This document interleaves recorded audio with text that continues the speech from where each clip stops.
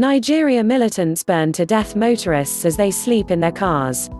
Suspected militant Islamists have killed at least 30 people and abducted women and children in a raid in northeastern Nigeria, officials say. News script from BBC. Most of the victims were travelers who were burnt to death while sleeping in their vehicles during an overnight stop, officials added. The attack took place in Auno town on a major highway in Borno State.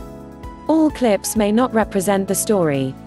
Militant Islamist group Boko Haram and its offshoots have waged a brutal insurgency in Nigeria since 2009. About 35,000 people have been killed, more than 2 million have been left homeless and hundreds have been abducted in the conflict. Watch to learn English as good as your mother tongue with latest world news. Nigeria's government has repeatedly said that the militants have been defeated, but attacks continue. Borno State Governor Babagana Zulum looked visibly shaken when he saw the charred bodies during a visit to Auno following Sunday night's attack, Nigeria's privately owned This Day news site reports. The militants came in trucks mounted with heavy weapons before killing, burning, and looting, state government spokesman Ahmed Abdurrahman Bundi was quoted by AFP news agency as saying.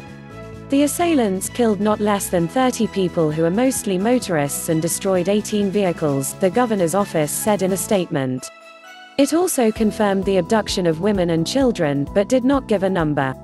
Residents said most of the victims were traveling to the state capital, Maiduguri, but were forced to sleep in Auno, about 25 kilometers (16 miles) away, because the military had shut the road leading into the city.